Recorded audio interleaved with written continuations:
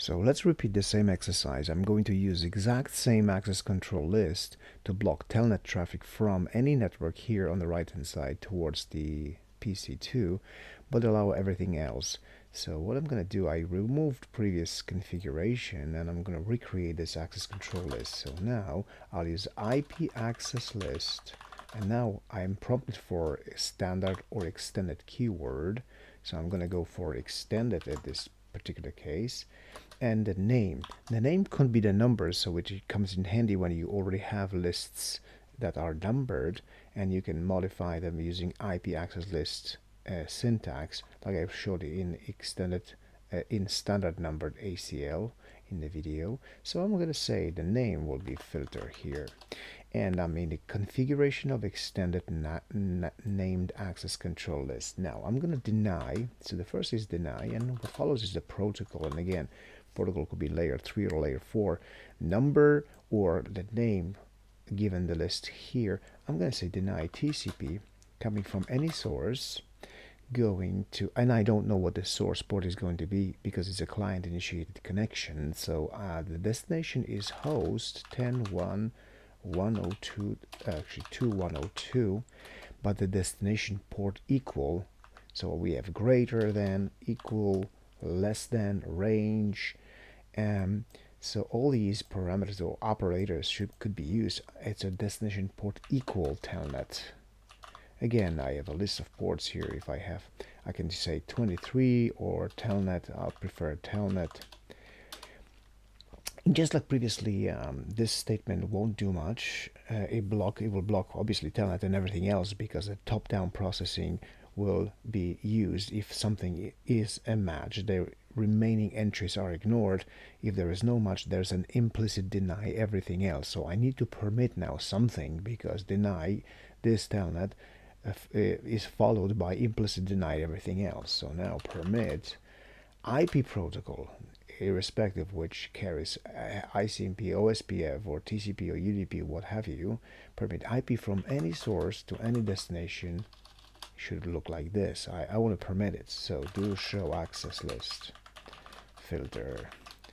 Now I need to apply this obviously on the interface. So my interface is 0/3.30 with IP access group filter inbound. So now it's applied on the interface. So if I go back to my internet 3, I should be able to, so anything from here, coming from here, from any source towards that particular host, as long as it is not telnet, is going to be allowed. So if I try to do ping packet from that, ping 10.1.2.102, that should work, and it does. If I want to use telnet maybe, so telnet 10.1.2.102 port 80, that should work, and it gets open. Now to stop that, the best is to use get keyword.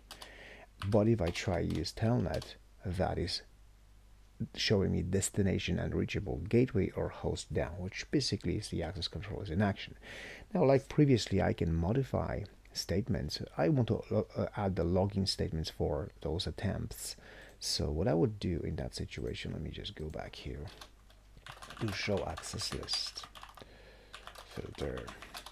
I will go IP access list extended filter, and it doesn't matter if I'm on sub interface, it'll just take me there.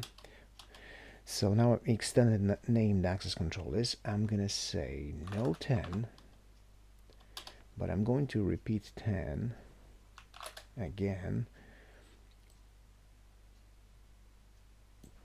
Copy paste. So do show access list filter. Now, obviously, I forgot to do no 10. Forgot to do my logging statement. Log. That's better.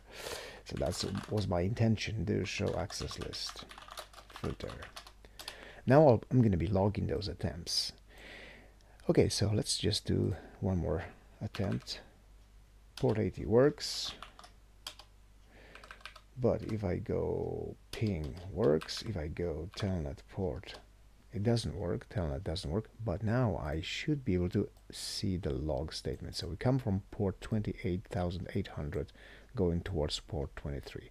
Now let's modify the statement, and let's just say, for the argument's sake, I want to block the ICMP packets as well. Now, one must be careful about here adding statements, because if I have to show access list filter, I need to see what it does. The 20 statements permits IP any. So if I add a blocking statement for ICMP packets, it'll be added at the very end of the access control list and it won't work. Well, let's do that actually. So I'm going to add one more statement: deny ICMP any. Let's repeat.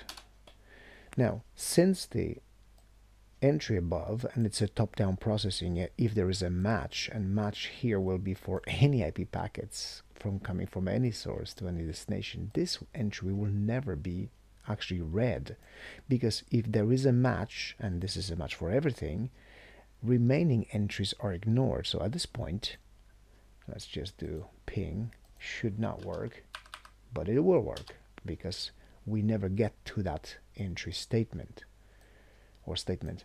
So there's a match, and if there's a match, ignore all the rest. So I need to move this statement to, let's say, above 20. How would I do that? So no 31st, and I'm going to say 15, and I'm going to copy that and paste.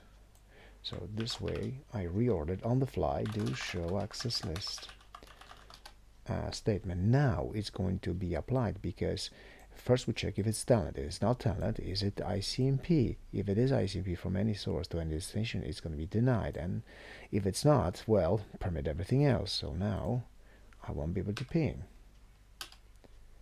But I will be able to telnet port 80. That's allowed. So that works. And that's the basically access control list that is named and extended in action. So in the next video, I'm going to tackle the prefix lists and then route maps, because they will be very handy using BGP policy manipulation